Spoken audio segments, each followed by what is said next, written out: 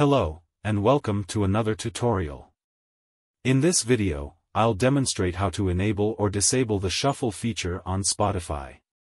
But before we begin, please remember to click the like and subscribe buttons for future videos.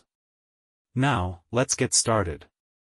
If you're using an older version of Spotify, you might not see the shuffle button, so consider upgrading to the Pro version.